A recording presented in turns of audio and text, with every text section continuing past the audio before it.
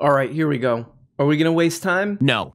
Let's just get right into it. One of our favorite characters on this channel, Benny Pepino. Him and some other guys are whining and complaining about Captain America or something. I don't know. Here we go. So it's not just the areas of the White House or the media or corporate America or even the law where the left feels its oats, they feel ascendant, but the backlash is coming. It's in the area of culture. They're going way, way too far in the culture. So, for example, Marvel, for some ungodly reason, for some reason that no one can comprehend, decided that it would be a wonderful idea to have Ta-Nehisi Coates write Captain America comics. This makes no sense at all. Captain America's character is a character who was frozen in the 1940s. And then reanimated years and... Wait, we gotta back up a little bit here. Hold on. In the 1940s, and then reanimate. Okay, let's not eat lunch before we film our segments. Okay?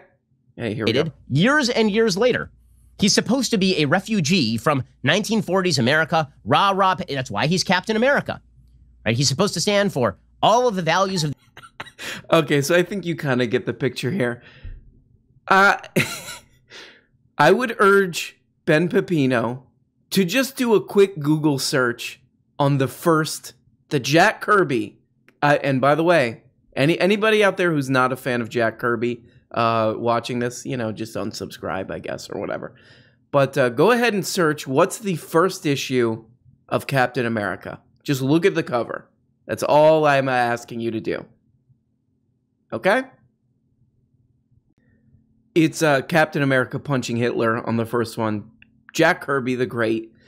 But also, it's sort of funny that he's talking about this because just like a couple months ago, Jack Kirby's son wrote an article because I think some of the Capitol storming people were wearing like Captain America shirts or something. And he went on this, and remember, big Benny Pepino, huge Trump supporter. Jack Kirby's son went on a huge thing about how Captain America would have hated Trump and all this stuff. So, okay, so there's that. Right? No. The other, of course, funny thing about this is he's whining and complaining about Ta-Nehisi Coates doing Captain America. This comic, he might have wanted to do a quick clickety-clack on this one. He's been doing that comic since 2018. And I'll read you just a little review. By the way, also Amazon, not too bad. He asks, this was a huge mistake letting Ta-Nehisi do this. It's got a very good rating on Amazon. People seem to like it. You know why? Idiot, dummy, all these guys, and we'll look at this quartering guy in a second too. All these guys want to pretend to be we're comic book fans. Yeah, we're comic book fans. But they don't understand the very dumb basic premise that comic books, the writers and the artists are doing their own interpretation on a template character. It's like the basic understanding of why anyone would read comics. And they're like, Ta-Nehisi shouldn't be allowed to do. Anyway, here's a little review from somebody asks, is Captain America by Ta-Nehisi Coates any good? And this guy writes, I like it. I think Coates has a unique voice. His Steve feels like a fully developed character. And he writes Sharon very well. No. I don't know why I like this. Well, another person said, it's very much inspired by Brubaker's run. And I never knew how to say his name, Ed Brubaker or Ed Brubaker. And Ed Brubaker is one of like the great comic book guys out there. He's done a bunch of like darker stuff that's kind of interesting, but his Captain America is very good. And by the way, you might want to check out too, Ed Brubaker did a thing called Gotham Central, which was all like, it was Batman told from the perspective of the Gotham Police Department.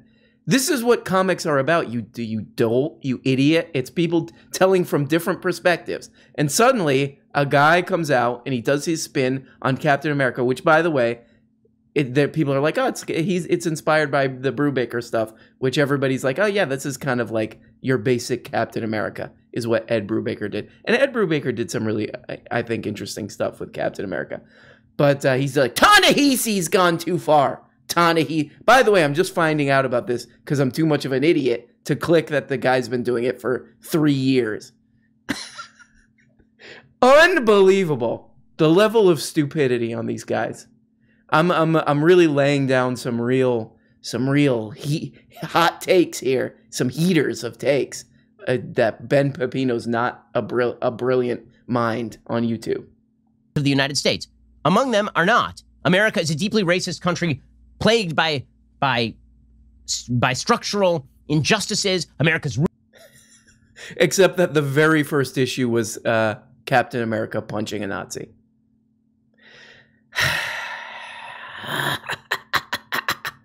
Ordinarily famous by talking about how terrible America is. He should write the Captain America comic. So on its face, this is an absurdity. It's like having Noam Chomsky. Wait, I thought what happened to the free market? What happened to the free market? People seem to like it. What is this? What do we got? 334 ratings, almost 5 stars on this Ta-Nehisi Captain America. I don't even 250,000 views in one day. So if this, it's so stupid that it feels like I'm like, hey, I'm gonna go argue with like the dude on the train who's just yelling. That's what I feel like when I do these debunks of this guy. No. But then I look and I'm like, oh, 250,000 views, huh? Okay, I guess I'll do a video on it. Okay, here we go. Now we get into the real meat of the thing. Really are. So Ta-Nehisi Coates put out, because Ben Pepino is like on Twitter too much or something. Here we go. This comic. The comic shows Red Skull recruiting people online. No. You know where this is going, don't you? Recruiting people online, Red Skull. Right? No. Who's a Nazi? No. And Red Skull, as a character, is a Nazi who had his face burned off, and he's now a mutant and all this. Okay, and here is the panel. It says the Red Skull. It is a picture of the Red Skull on a laptop, and it says 10 rules for life next to his face. Who do you think that's supposed to be? 10 rules for life. Could that possibly be Jordan Peterson? Just to reiterate the point, just to make sure that you know it's supposed to be Jordan Peterson, it then says in the corner, chaos and order. No. Because, of course, Jordan's books are all about leading finding order within the chaos. So the idea is that Jordan is a Nazi. No. Okay, that's absurd on its face. It's absurd. It's slanderous. Honest to God, it's disgusting because Ta-Nehisi Coates is just a damned liar. So I know Jordan. My honest to God, my just spontaneous view of Jordan Peterson is the first is like, why are we still talking about this guy? That's number one. I thought this was a fad that would last like a couple months in like 2016 or whatever, or 2015 really. Why are we? That would be my first thing. How is this guy still moving books on Amazon at the rate he is, and how has he remained to stay in the spotlight is almost kind of amazing. My personal thought of him, like watching his little arc and all that, is just that he's kind of a shameless grifting weirdo, a shameless grifting Canadian weirdo. That's like if I had to really gun to my head, like what's Jordan, that would be it. And kind of a YouTube grifter. I think he just follows the clicks. But just to take this a little bit seriously, if we look in the comments, somebody's like, this is how many we got. Okay, we got a couple illustrative comments here. Red Skull's latest bit of vile demagoguery. Quote, pet a cat when you encounter one on the street. So that's one. 319 up votes. Take responsibility, clean your room, keep order in your life so you can be a positive functioning member of society. Red Skull. Oh, burn. 569 upvotes and 10 replies. And I actually, years and years ago, I worked with a guy who was a big fan of Jordan Peterson. I would hear this kind of stuff of he's just a self-help guy. It's a very weird thing because it's like, how about you do a couple more clicks on Jordan Peterson when you get into the race and IQ stuff? You get into that, and then you get into the climate denial stuff, and then you get into the I'm not sure if gay people should be able to get married stuff, and then you get into the I'm not sure if men and women can work together stuff. This is stuff that we all kind of know, but it's just funny to see these people just like the laziest bad faith argument. He just wants people to pet cats. Yeah, what about all this other stuff? I don't know. No. He's my grandpa. No, he's not a kindly old grandpa who wants you to pet a cat. He's a weird YouTube grifter. He's a weird old YouTube grifter. And you know what? If you're Ta-Nehisi Coates, I can totally empathize with being even more creeped out by Jordan Peterson than I am, honestly. And you know what? This guy Jordan Peterson, one of his big things is like, you have to be a tough guy. Men have to toughen up. Boys have to toughen up. Okay, then shut up, you idiot. Somebody made a comic where they reference some of your dumb crap that sells millions of books. Shut up and take your lump, you old goof. Calm down. You're shoveling in money for doing nothing, you know? Oh, by the way, he got famous by doing like anti-trans stunts. So he went and testified in front of the Canadian government where he's like, well, if there's if you add trans people to a protected class, society's going to fall apart. By the way, they did that, and it's fine. Canada did not break off into the ocean. So quit whining and complaining. You know, you got famous. You got your little stupid attention clicks by saying, let's just say Nazi-adjacent crap. You goose-stepped around YouTube, and now somebody's giving you some crap about it. So shut up, you old dork. You nerd. You're an old nerd. And look at this guy. By the way, go watch Jordan Peterson's like intro video, like with this like classical music playing. Oh, Jordan B. Peterson is like the most like the least fun person on the planet. So shut up. Calm down. Some guy referenced you in a comic. He trolled you and you took the bait. You dumb dorks. You nerds. You goofballs. I mean, everything with these guys is about attention and PR and marketing, too. So, you know, they're going to juice this thing out. But kind of like I am, honestly, right now. But they're going to juice this thing for, you know, all it's worth. If it was really, if this guy, Jordan Peterson, really believed all this to toughen up stuff, he would be like, well, the guy thinks, the guy has his opinion on my work. Good luck to him. That's the attitude. If somebody was talking about my channel and they're like, this guy, look at his stupid forehead and look at the things he's making fun of people with, he's making fun of Daily Wire videos. Oh, that's never been done before. I'm like, yeah, okay, fine. Good for you. Thank you. Then don't watch. I've watched many of his videos, as you have, I'm sure. The notion that he is pro-Nazi is insane. It is insipid and it is ridiculous. But the Red Skull is a Nazi and is actually Jordan Peterson in this comic. Directed toward teenagers. No. And then there's this other conversation that happens about how Red Skull is recruiting people. No. In which Captain America says, it's the same for all of them. Young men, weak, looking for purpose. I found the flag. You found the badge. They found the skull. He tells them what they've always longed to hear, that they are secretly great, that the whole world is against them, that if they're truly men, they'll fight back. And bingo, that's their purpose. That's what they live for. And that's what they'll die for. So if you... Oh, no. You mean a writer? You mean a politically aware writer worked some stuff from out there in the culture into his work? Oh, no. Oh, what a shocker. What an amazing shocker. And also, the other thing with this, he's going to get all worked up and pee his pants about this. I mean, what do you want us to say? Sorry that your guys' ideas are kind of Nazi adjacent? I don't know. What do you want us to do? You want us to put you in your crib, go bed, give you a little kiss? I don't know. What do you need? Do you want little cut up celery sticks with peanut butter on them? Will that fix this? I don't know what to do. Here. You tell young men that they have a purpose in the world. If you try to tell young men not to pity themselves and be losers, if you tell them to make their bed, this makes you a Nazi, like Red Skull. Ta-Nehisi Coates writing that. It truly is like odd to keep it does, because to me, again, Jordan Peterson is just sort of like a shameless grifter. Wasn't he like selling his rug? Like he had some rug with his like goofy logo on it.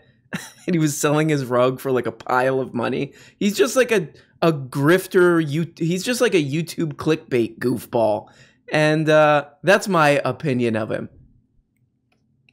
But when these guys are like, he's just trying to help young men. He just tells them to clean their bed. When they do that thing, then it starts to really rub me the wrong way. And I really want to dunk Jordan Peterson's dumb Canadian head in the toilet because of all the other crap that they're kind of shuffling under the rug. Like, look, the dude, just be upfront about it. The dude was into race and IQ stuff for a long time. He was a very not into trans people, not sure about women, got some problems with women.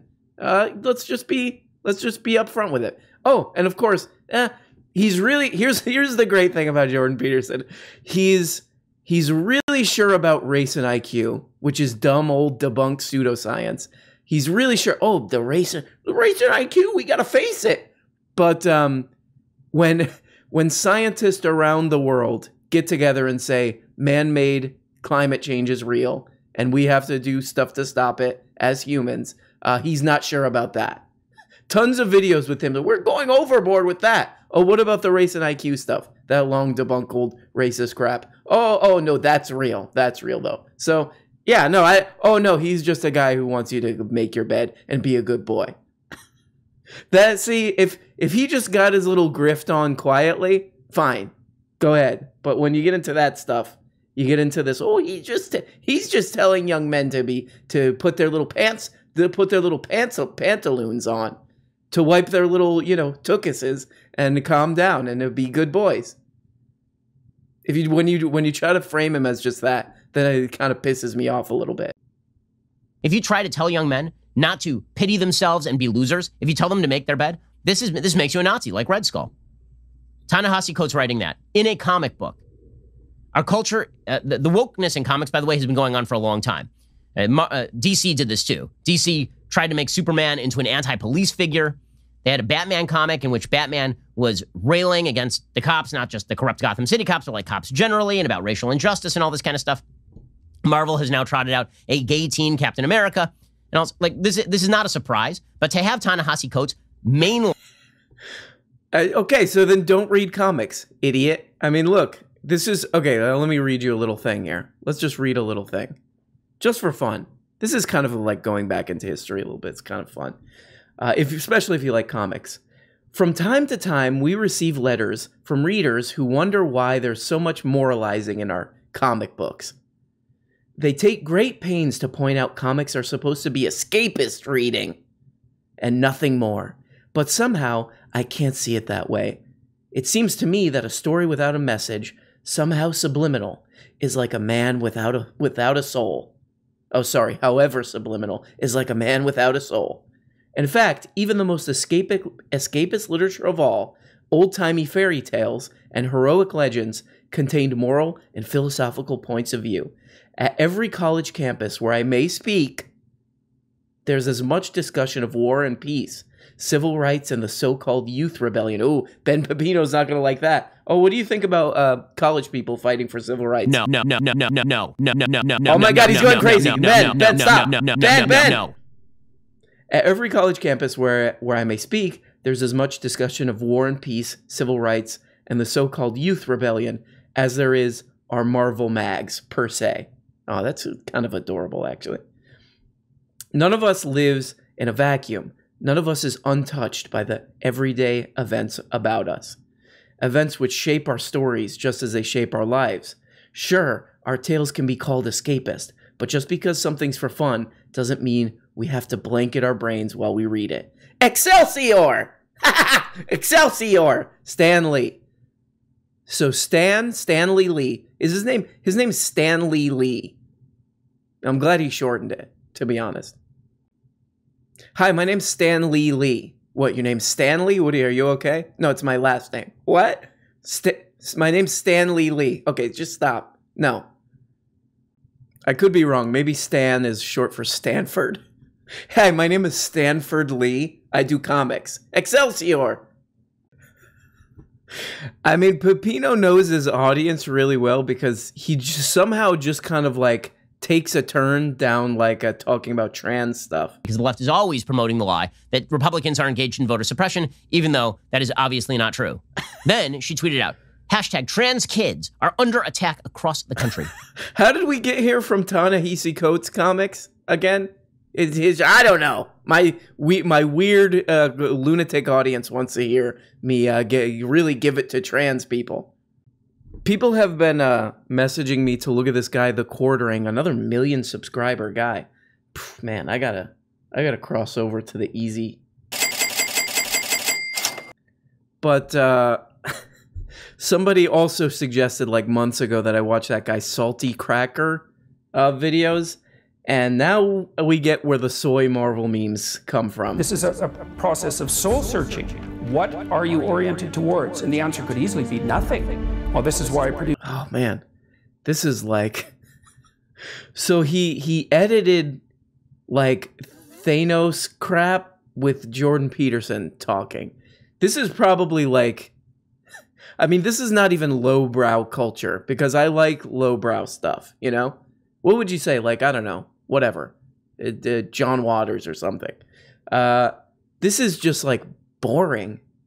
It's like, oh, I'm going to take this giant blockbuster Marvel investment, not even a movie, this investment, and do my YouTube over it. Produce the future authoring program. You got to be oriented. I can't. It's too stupid to sit through. It's too meaningless. I will say I've never watched this guy's videos.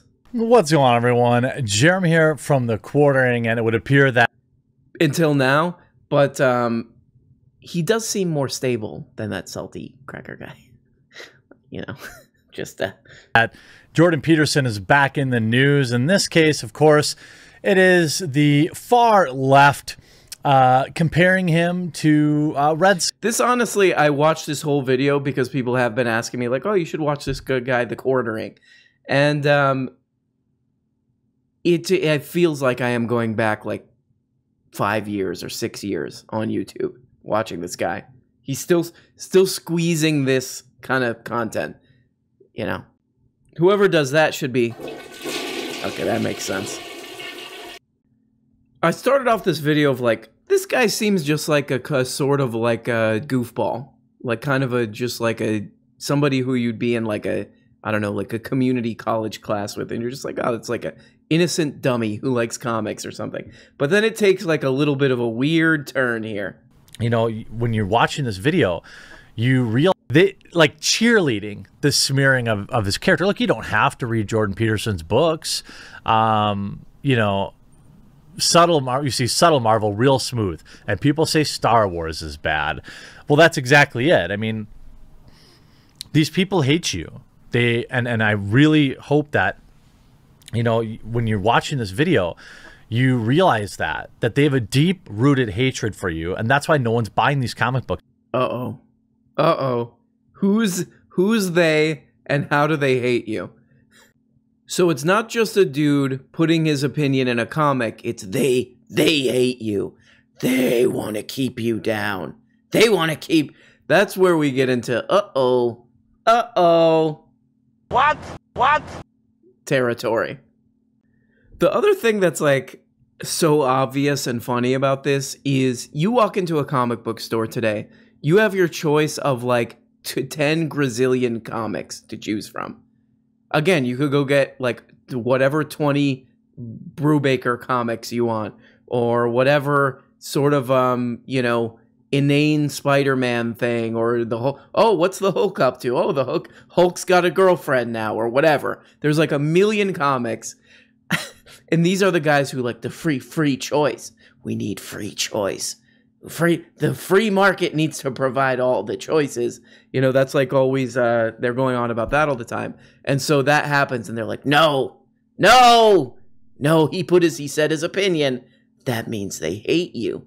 That means someone hates you. If some guy thinks the reasonable thought of like, yeah, some of Jordan Peterson's ideas are pretty sick and weird, and it's pretty obvious if you watch like 10 of his YouTube videos. It's like the most painfully obvious thing. I feel like I honestly am like making fun of children at this point, right? Like the people who watch these videos and make these videos, it's just kind of like, you know, it's not gonna get through a lot of these people. They're not gonna stumble on this and be like, oh, some good points here. This is more of like, they're pretty emotionally driven. And then you get a guy out here saying, who's they? They hate you. Stick it to their political rivals or political adversaries. These people get into comics not because they love comics or because they want to draw good books or because they love the characters or because they want to prolong the legacy of great characters.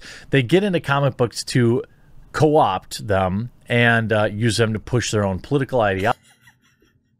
Again, this guy has been doing this Captain America run for 2 years, 3 years.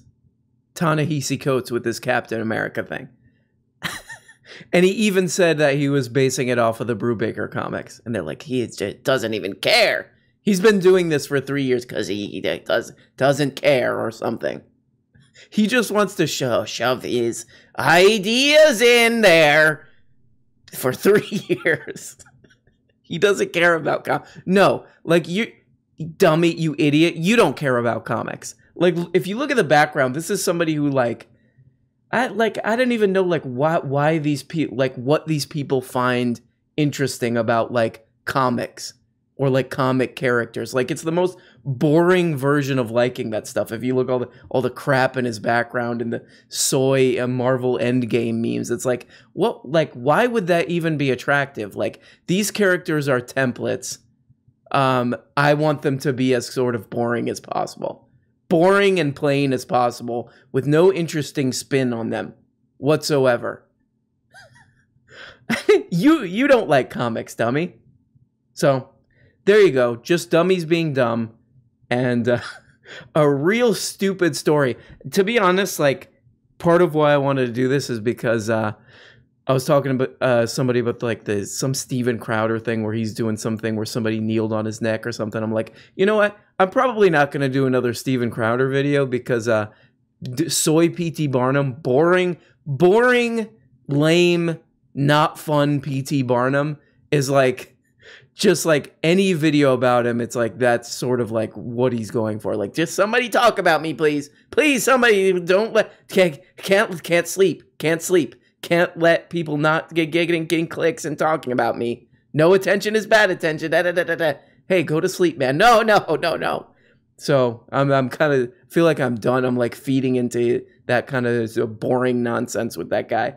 So there you go. Dummies being dumb, not even understanding what I consider to be a great art and a great thing of comics, making it boring, making it dumb, and just saying dumb things that they read on some stupid website about. So this is what we look at on my channel. And please, flush yourself. Bye-bye. Hey everybody, and thanks so much for watching this video. Like all the other YouTube and podcast perverts, I now have a Patreon. Here you can get daily access to the audio-only feed. And every week on this Patreon, I'm uploading 2 exclusive Patreon-exclusive shows. They're like real shows, more produced, more edited. One of them is a behind-the-scenes show where I reveal all the secrets and YouTube scams that I'm doing. And the other one, I just reveal my innermost dark, cringe secrets, as well as deep dive video essays and more. And at the top level, you can even become a producer of the show and get your name handwritten, hand art, hand drawn at the end of every episode. So if that's something that you are interested in, check it out on Patreon. I'll put a link in the, what is the thing called, in the description, I guess. So thank you so much, even if you don't. Thanks for watching this video. I know it's hard to get through these things, but I appreciate you. This show would be absolute garbage without the producers, J.S. Trost, also known as the Bolt Cutter. 007X. Yeah, Michael McTighe. Rue Kazoo. Shannon Bad Barbie Williams. Anna Ben Koski. Ass McBlast. E. Gregory Hutto. What? Scott, let me tell you something, no Castle. Rerun 64. Mr. Feeney. Jamie and I may have a disagreement with Sam Cedar's pause button. Jenny Hart. Hey, Jenny Hart, it's me. Oh, she just ignored me. Winter the Muscular. Ethan Weaver. Vince Barbosa. He is pure ideology at its purest. Crouching Tiger flushing toilets. Elias Christo. The guy from the hamburger train. Cece LeBlanc. Nez. Interlinks. Victor Sonny Duran.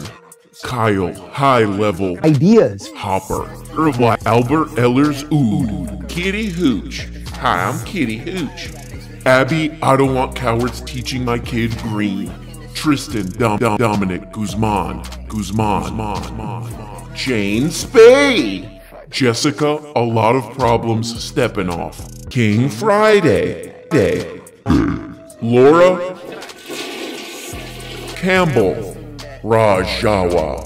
Nefatsu Gustav Van Betten. Camilla. Young Slampy. Brian Hernandez. CS. Hey, is that CS? I don't know. Oh wait, yeah, it is CS. Okay, great. Thugs and Kisses denigrates your dude. He's denigrating that dude. Blistered thumb. Bree Gutierrez. Pixels green. Pick green. Old man Shia. And our favorite name so far, Hard Farter. I hope you're okay, Hard Farter. That sounds the muscular class like a problem, to be honest. And a very special thanks to Mr. Quarth, Micah G, Mort Calypso, Roberto Vera. Who's that? What? Oh, it's Carl Hochmuth, or Hochmuth. I don't know, Carl, tell me how to say it. Love you! Terza. And don't cancel me for, I'm just reading a name, okay? Tardmaster.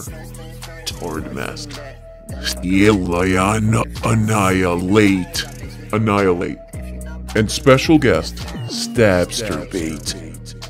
Kevin Jigaleski. Oh, who's that? Oh, it's Mac. You know it's Mac. You can tell it's him. Krill Will. And we got D-Pad Chad. Burn Dubuel. Jake T. Sebastian Delgadillo. Charlotte Glass. CEO of the muscular class. Beth Van Diver. I'm sorry about that, Beth. You know I love you. Ray Anthony Cox. Eden Joy. Derek Stoker. Apollo Crow. Liz. Martin Lee. Chelsea G. Derek Jesus Christ Wilson. Matt Rowe. Thank you to these beautiful, gorgeous, muscular, soaked up, showering probably 10 to 11 times a day producers.